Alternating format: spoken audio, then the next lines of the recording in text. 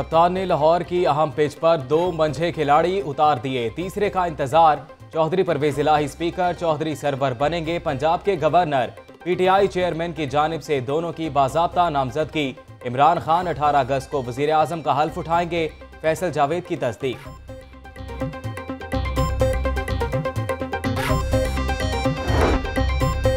परवेज इलाही के मुकाबले पर उम्मीदवार लाने के लिए लीगी क़यादत के भी सलाह मशवरे। नून लीग के स्पीकर पंजाब असम्बली और डिप्टी स्पीकर के लिए हलीफ जमातों से राब्ते। नून लीग की पंजाब में पार्लिमानी पार्टी का इजलास इतवार या पीर को बुलाए जाने का इम्कान।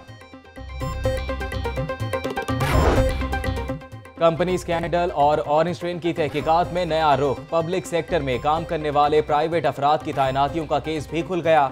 एलडीए में तैनात 3 प्राइवेट अफसरान के खिलाफ इंक्वायरी शुरू। नैब ने 16 अगस्त को तलब कर लिया।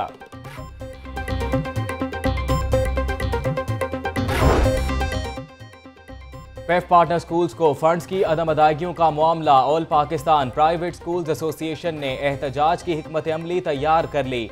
सदर एब्सा शबीर हाशमी कहते हैं, फंड्स की अदम अदायगी से तालीमी निज़ाम तबाही के धाने पर पहुंच चुका है। 17 अगस्त तक अदायगियां ना की गईं तो पेफ ऑफिस के बाहर धरना देंगे।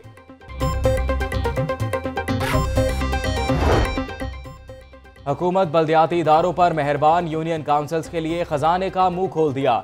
शहर समेत पंजाब भर की यूनियन काउंसिल्स के लिए 1 अरब 20 करोड़ रुपए जारी कर दिए गए। हर यूनियन काउंसिल को 3 लाख रुपए दिए जाएंगे।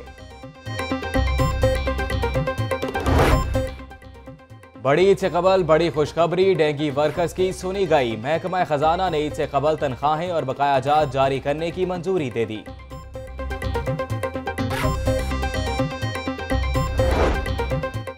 प्रोफेसर ने घुटने टेक दिए। क्रिकेटर मोहम्मद हफीज कहते हैं, कैटेगरी बी हो या ई, पाकिस्तान के लिए खेलने को तैयार हूं। बी कैटेगरी में शामिल करने पर बोर्ड से थोड़ा खफा हूं। ट्वीट पर इजहार।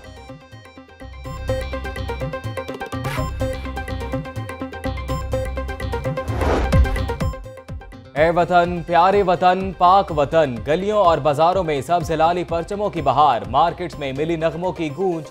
हर कोई जश्न आज़ादी धूमधाम से मनाने के लिए पुरअज़्म।